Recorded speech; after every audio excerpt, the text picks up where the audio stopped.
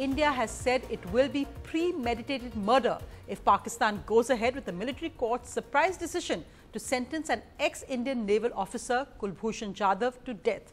In a strong response, India summoned the Pakistan High Commissioner and stopped the release of 12 Pakistani prisoners scheduled for tomorrow, hours after the Pakistani Army Chief approved the execution of Indian national Mr. Jadhav for alleged espionage and sabotage activities. India strongly protested, saying they'd been denied consular access. The big unanswered question: did Prime Minister Nawaz Sharif know of his military's decision? And more importantly, does he have the political clout to overturn it? Pakistan's decision to execute an Indian citizen, Kulbhushan Jadhav, is the worst setback to Indo-Pak ties since the Uri terror attack last year and the surgical strikes that followed. Kulbhushan Jadhav, an Indian citizen and former Navy officer, arrested by Pakistan in March last year on spying charges, now sentenced to death by the Pakistani military. This despite zero credible evidence and repeated denial of consular access to India for over a year. In a shock announcement that was made on Twitter, the Pakistani army said, "The spy has been tried through Field General Court-Martial and awarded the death sentence. Today, the Chief of Army Staff has confirmed the death sentence."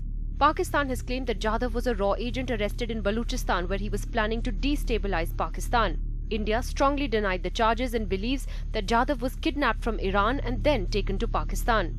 India's Foreign Secretary immediately summoned the Pakistani High Commissioner in Delhi and lodged a strong protest. Mr. Jaishankar told him that if Pakistan does indeed go ahead with this execution, which India said went against all the norms of law and justice, then India, the government of India and the people of India would consider this a premeditated murder. In fact, the Indian High Commission was not even told that Jadhav was put on trial.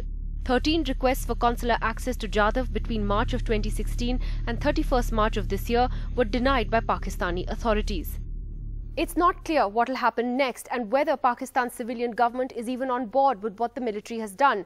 In just December last year, Pakistan's Foreign Affairs Advisor Sartaj Aziz is on record as saying that the evidence against Jadhav is not conclusive. So what changed? The government of India is now waiting and watching to see what happens. In New Delhi, Nidhi Razdan for NDTV.